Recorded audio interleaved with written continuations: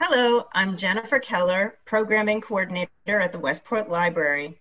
Today, I am honored to introduce Dr. Marjorie Feld, a professor at Babson College and author of Lillian Wald, a biography. She will be telling us all about this amazing woman who happened to live in Westport for a time. This presentation is part of this year's Westport Reads series. Hello, Dr. Feld. Hello. Thank you for having me. Dr. Feld's expertise includes U.S. social, labor, and women's gender history, along with the history of global human rights movements. She has won awards for her writing and teaching and was the faculty director for Babson's Center for Women's Leadership. Thank you, Dr. Feld, for your time, and I look forward to hearing more about Lillian. Thank you. Thank you so much for having me. I'm just going to bring up my presentation. So first and foremost, I want to thank you for inviting me and for adapting to this new reality. I'm here to talk to you about Lillian Wald, someone who dedicated her life to public health. So I know she'd be pleased that we're all sheltering in place and keeping public health in mind. I've traveled with Lillian Wald for a very, very long time. I first began to research her as a senior in college in 1993. I feel lucky to have worked that summer at Henry Street, which is the institution she founded a century earlier. This is where I first really encountered that strong sense of Wald's presence, her living legacy. So I'm going to start today by talking about her hometown of Rochester, New York, and then her arrival in New York City. I'll discuss how her time and place are key to understanding all of the vast campaigns she joined for public health, immigrant and women's rights, including women's suffrage, civil rights, and for peace and anti-militarism. And I'll end by talking a little bit about Wald in Westport, the home of this talk. So in the book, I talk a lot about Wald's universalism, her faith in a world in which everyone would belong to a universal family, and categories of nation, religion, race, and class would lose their power to divide. Wald's vision of universal belonging meant insisting on the fact that all individuals are connected and that all individuals are responsible for each other's welfare. So I start here with a seemingly simple question. How did this Jewish woman, the daughter of German immigrants, born in Cincinnati in 1867, right after the Civil War, and raised in upstate New York, come to embrace all of these ideas? So let's start in Rochester, New York. This is where the core, the spirit of her universalism lay. Now, Rochester has a fascinating history.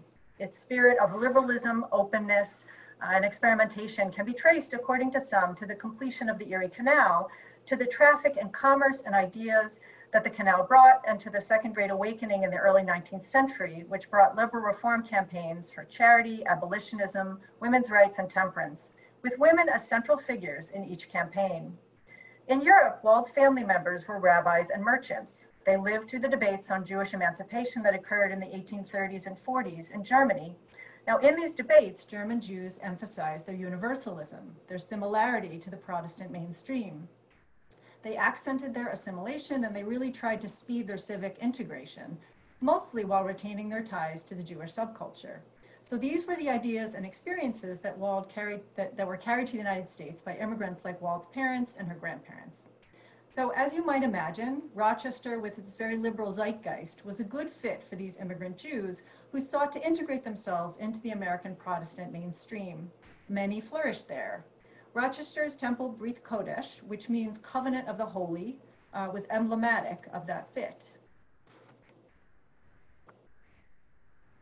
Sorry, I'm trying to move a slide. There we go. Several members of the Wald family belonged to Temple Brit Kodesh, which began the decades of the 1870s with an unprecedented invitation for a Unitarian minister to speak from its pulpit. Soon after, it became the first synagogue in the US to permanently adopt English instead of Hebrew as its language of ritual.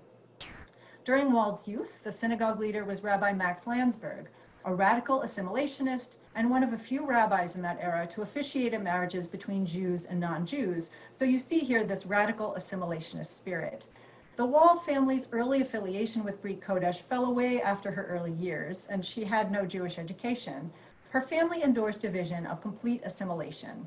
Like most Brit Kodesh families, the Walds were well integrated into Rochester's civic life, and Wald herself was educated at an elite French boarding school for girls. Her faith in assimilation and integration then was really grounded in her family's successful assimilation and integration. Another lesson that's important for my talk today, and that was important for Wald in her lifetime, were the lessons in gender roles. Her father sold optical goods in the town that brought us Bausch and Lomb, and her uncles were capitalists in the city's clothing manufacturing industry. Her uncles were proving their Americanness in the competitive world of industrial capitalism. Her aunts were the softer side of capitalism, doing charity work, as was her mother. Now, Wald was really groomed for a society life. Her older sister, Julia, married into one of the town's prominent Catholic families. And again, you'll note that energy for assimilation. But it became clear that Wald was set for another path.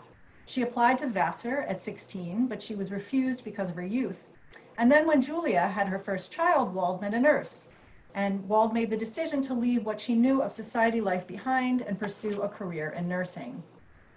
And so at the age of 22, she wrote to the head of the New York Hospital Training School for Nurses, "My life hitherto has been, I presume, a type of modern American young womanhood, days devoted to society, study, and housekeeping duties, such as practical mothers consider essential to a daughter's education.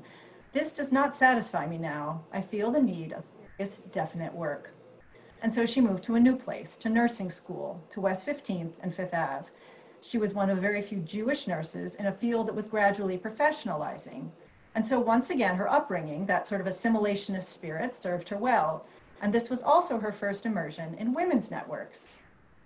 Following her graduation from nursing school in 1891, Wald said that, quote, her natural love of children led her to the juvenile asylum on 176th Street. So here you have a photo of her upon her graduation.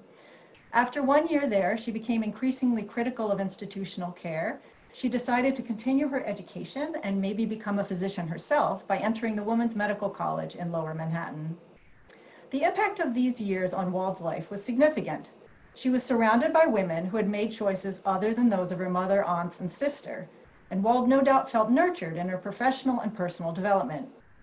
Mary Brewster, Lavinia Dock, and other nursing colleagues, along with Jane Addams, Florence Kelly, and other settlement house experts and reformers she would meet later, Wald described herself as completely fulfilled by these friendships.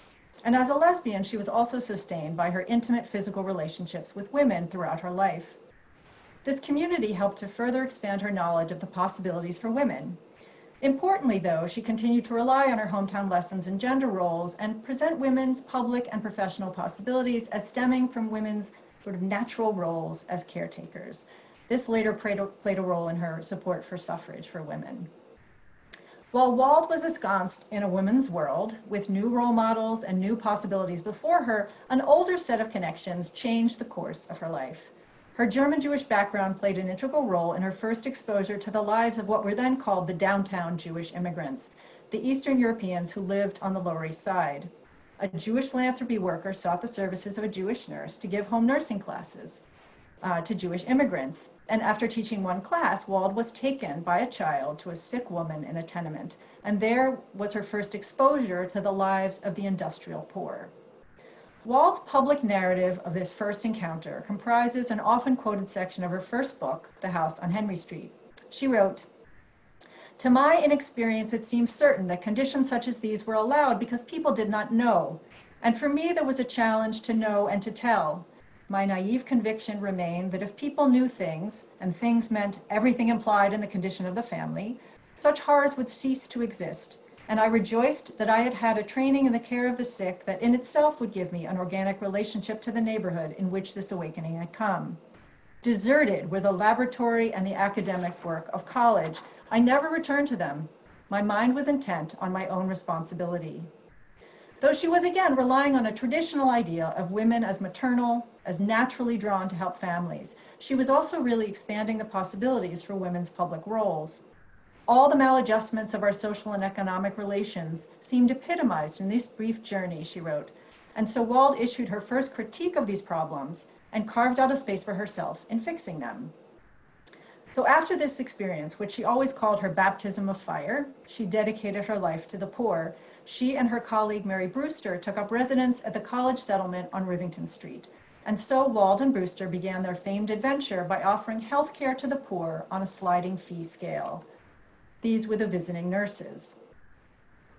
You can see their first living together in 1895.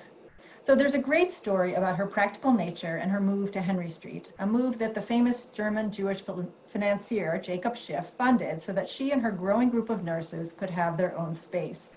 As soon as they moved in, right, they were settling in with the poor in a settlement house in 1893, Wald asked that the mahogany doors be chopped down in the name of practicality. She had them made into huge tables around which residents and visitors could gather to educate each other as to what was needed to effect change. Meetings at those tables were responsible for the genesis of countless proposals for government and private social programs. They were a space to be held in common. Wald was a bridge across many networks: radicals, progressives, elites and the poor, women reformers, and millionaire philanthropists, Jews and non-Jews. Her settlement and its funding had by then expanded to offer not only nursing on a sliding fee scale, but Americanization classes, theater work, vocational training, summer camps, and lots of other services. Throughout, she worked for the rights of those downtown in an era of tremendous nativism and xenophobia, and her neighbors voted with their feet, utilizing her services in droves. By 1913, which is when this New York Times article is from, Wald had sat on the State Immigration Commission, come up with ideas for a National Children's Bureau. She had helped negotiate the terms of the so-called Protocol of Peace for the 1909 garment workers' strike in New York. She had raised funds for and built a social hall and an art center. She had held one of the founding meetings of the NAACP. That is to say, she was very much in the public eye. And so on the 20th anniversary of the settlement in 1913, the New York Times featured her. And in this interview, she defended the immigrants with whom she worked on a daily basis, calling them, quote, as you can see, good metal in our melting pot. She argued for the humanity of the immigrants. We must know immigrants as folks, not as statistics, she said. She labeled the average American arrogant in his attitudes toward immigration. How can we forget that in today's raw immigrant is really hidden tomorrow's citizen, enfranchised and powerful? The East Side will never contaminate or harm society, she asserted. Instead, it was society's arrogance and exploitative nature that was harming the East Side. Her optimism, that strong faith in the idea that everyone could join the American family, emerged out of her hometown lessons and her progressive ideas. And indeed, her work for women's suffrage, which a Westport exhibit highlights, was in this same vein. In my biography, I mainly focus on the New York State Women's Suffrage Amendment, which failed in 1915, but ultimately passed 2 years later. Predictably, Wald's most visible work for women's suffrage was for her immigrant neighbors. She challenged local xenophobes who blamed immigrant voters for not supporting women's suffrage in 1915. In her book, she asserted in a very genteel way that I admire, quote, "The conviction that the extension of democracy should include women has found free expression in our part of the city." And here, of course, our part of the city is a code for among the immigrants who supported women's suffrage. She, like many early feminists, emphasized women's essential difference from men, women's naturally moral and caring natures, and how women would therefore improve the corrupt landscape of American and world politics. Building on these many lessons, Wald began to talk about how her Henry Street community was giving her a new internationalist understanding of the world. She talked about internationalism as her institution's philosophy. In keeping with that idea, Wald brought back a symbol for the settlement from a 1910 trip to Asia. This symbol reads Universal Brotherhood in Chinese, and it still greets you if you ever go to 265 Henry Street. Wald incorporated that role into the mission of her institution with nursing at its center. She continued to bring world figures to Henry Street's table for discussion of important issues. Her institution, in fact, stood as an international model for similar programs in nursing and social work. By 1926, nurses trained at Henry Street worked in 48 countries in Europe, Asia, and Africa, and she continued to argue for universal understanding across boundaries of nation, race, class from her home at Henry Street. So this is Wald at the height of her career, with her feet in New York, but with her influences slowly reaching to city, state, national, and global campaigns. She and her nurses were at home all over the world. Toward the end of World War I, when her mother, Minnie Wald, moved into Henry Street settlement, Wald searched out a place in the country as a refuge from the hot city summers. She rented a country home in Connecticut for her mother on a small pond near the Saugatuck River. After her mother's death in 1923, Wald continued to summer and rest at the pond she then purchased, her house on the pond on Campo Road. Westport, Connecticut attracted a number of Jewish and non-Jewish reformers and an artist colony. After decades of city living, Wald embraced country life and took great pleasure in sharing it with visitors. Jane Addams, the Schiff family, Eleanor Roosevelt, all came to visit and sampled her homegrown fruit and vegetables. She often took canoes out on her pond, the same pond in which British Prime Minister Ramsay MacDonald's canoe capsized in 1929. I put this here. This is actually the only time Wald was ever on the cover of the New York Times, when the British Prime Minister's canoe capsized on her pond. She had first met MacDonald in 1897, and both had been dedicated anti-militarists who had opposed World War I. When his canoe capsized, the Times read, "A detective, without bothering to remove his shoes, walked in and freed the canoe." Above all, Wald adored watching local animals, including her dog, Ramsay, given to her by the Prime Minister, as well as turtles, ducks, swans, and geese, and she wrote of their movements and migrations in her letters. Writing from her house on the pond, seen here in this Christmas card, this holiday card, Wald reassured her friends that she remained in touch with world events. "Despite occasional lapses on the part of mankind, I haven't lost my optimism, and I am as happy can be at the goodwill and progress that are discernible in greater measure than before," she wrote. "I am very much for President Roosevelt and see many things developing that I feared we would live a long time to see throughout the country." For Eleanor Roosevelt, Wald reserved her highest compliment. She wrote, "Mrs. R. tracks truly as if she had been brought up in the settlement." So Wald retired from Henry Street in 1933, and she lived out her final days in her Westport home. This is a slide of Wald in Westport. After a lifetime of service, she continued to advise leaders on world matters and remind them of the plight of the poor. She continued to believe that universalism could serve her neighborhood on the Lower East Side, that her deep sense of mutual responsibility among citizens could be applied even to the global level. Outside of New York, in the countryside of what was then very rural Connecticut, she continued this work. Wald concluded her second book, Windows on Henry Street, with this story. "We on Henry Street have become internationalists because we have found that the problems of one set of people are the problems of all, and that the vision which long since proclaimed the interdependence and the kinship of mankind was far-sighted and is true. Such experience points to the inevitable, that people rise and fall together, that no one group or nation dare be an economic or social law unto itself. That has been the lesson we have learned in the years at Henry Street. The significance of connectedness among people and not their divisions, this was Wald's most important lesson." When she died in 1940, thousands paid tribute to her lifetime of activism, including mayors, governors, and President Franklin Roosevelt and his wife. Wald's ashes are buried in Mount Hope Cemetery, which is in Rochester. She returned to her hometown, in many ways the birthplace of her vision. The cemetery itself reflects the diversity of a rapidly industrializing city at the turn of the 20th century. Her ashes are buried next to her family. Around them, there are gravestones marked with Hebrew lettering. Across the small path from the family plot are the very tall mausoleums of the families of Bausch and Lomb, the pioneers of the optical goods industry that brought Wald's father to the city in the first place. Just over the hill from her grave are the graves of two of the most important leaders in 19th century struggles for equality, Susan B. Anthony and Frederick Douglass. On Wald's gravestone is the symbol she adopted for Henry Street after her first trip to Asia in 1910. The characters, as I said, read Universal Brotherhood. As she worked for universal understanding in her life, she hoped to symbolize it to future generations after her death. So we need to look at all of the places where we can find Wald's legacy, at the Visiting Nurse Service of New York and at Henry Street Settlement on the Lower East Side. These two institutions split shortly after she died. Here we can think about her legacy of inclusion and social activism, about universalism and its relevance to the 21st century. Her universalism let her institutions be flexible and adapt to changing times, and the longevity of these institutions speak to their ability to navigate modern challenges. In these troubling times of want and need for so many, I think it's really important to remember Lillian Wald's universalist efforts to convince all of us that we are, in fact, connected across space and time, and that we rise and fall together. Thank you very much.